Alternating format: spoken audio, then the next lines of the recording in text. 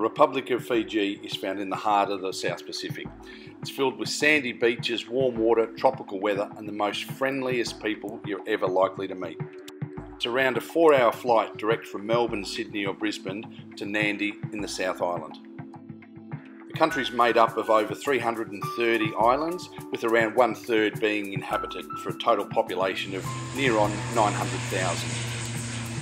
Our journey today is with the Link Division of Fiji Airways, with a flight from Nadi to Lambasa in the Northern Island. And via the air you get to see the incredible diversity from mountains to amazing reef systems.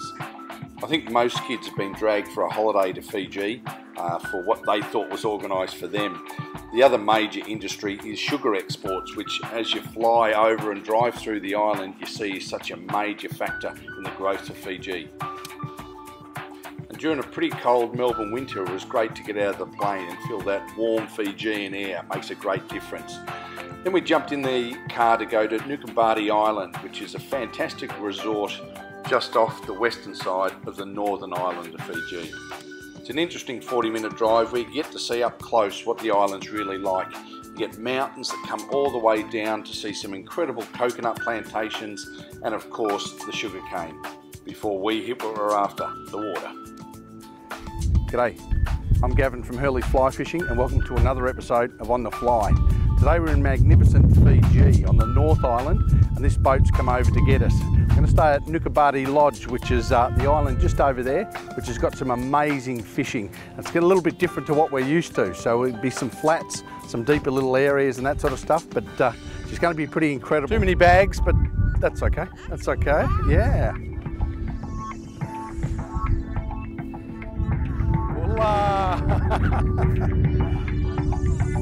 Absolutely. Fantastic. Thank you. Thank you. Yeah, very good. Let's go.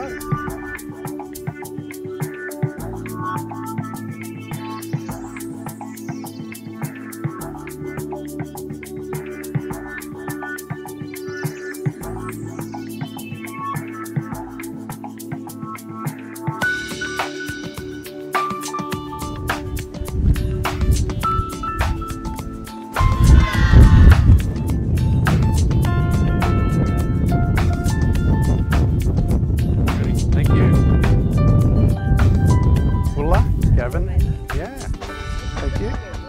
Very good, very special, lovely.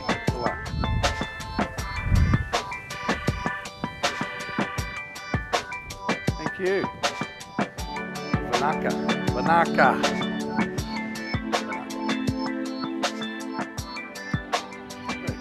Oh, Pete, pleased to meet you, and Bulla, exactly. Yeah, it is. It's a marvellous place. Yeah. Excellent. Nice trip down the road. Ah, it's lovely. It's well, you're flying to Lambasa. Yeah, right. And it's an interesting drive down, isn't it? Yeah, you see a lot of the countryside. I guess you wouldn't expect, what we think of what Fiji is, and it's just green bush. It's different, isn't it? All the different areas that you go to, and the drive through had a lot of like sugar cane and quite a big industry. Yeah. And coconut plantations and rice fields. Yeah. Yeah, all the way along. Something in there for everyone, isn't it? They can do that. And you obviously love the place to have bought a place like this, invested a lot of time. Been here 25 years. 25 years, Not gee. going anywhere. No. Well, why would you? With a place like this, I mean, you instantly in the first couple of minutes you go, I quite like this place, So, yeah, I think you could do another 25 years too. Now, Pete also guarantees us 1 million fish generally every day. Well, so we hope so. Yes, there's a lot of fish out there, and we're the only people that fish around here, really. So. Wow. And I think something a little bit different. There's a lot of fly fishing in this area as well, which is not understood by a lot of the Fijian areas. So we're looking to do a bit of that, and some of the flats fishing, and a lot of trevally, and it should be a great place. Yeah. A lot of trevally around here. Yeah.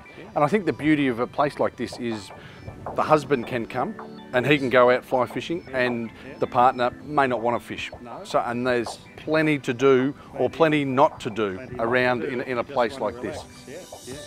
Now, if you've got a bit of time too, there's always plenty of room to sit back and relax. There's plenty of good magazines there, and we've got a whole library full of books. So at the end of the day, It's Fiji time and you've got all day to do it. You don't have to be anywhere else, so sit back and relax and read a book. It's not a bad way to spend a bit of time.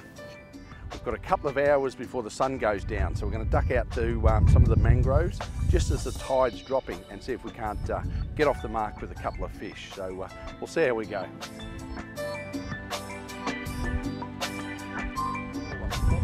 Poppers are good. What will I tie on now? Popper?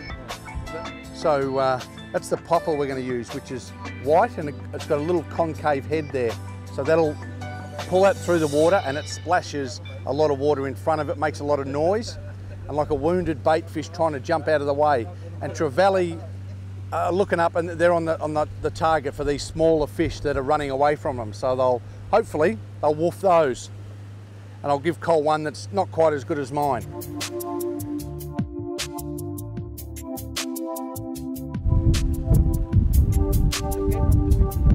That was a little, what do we got? Barracuda? Well, there you go. That was something a bit different there. That's something we don't see. I mean, we have a few different ones, but that's nice. They've got pretty sharp teeth. And nice and spiky teeth, don't they? Very good. Very aggressive too on that popper, isn't it? They just whack it. Hold on, mate. Didn't take very long. Alan's our super guide.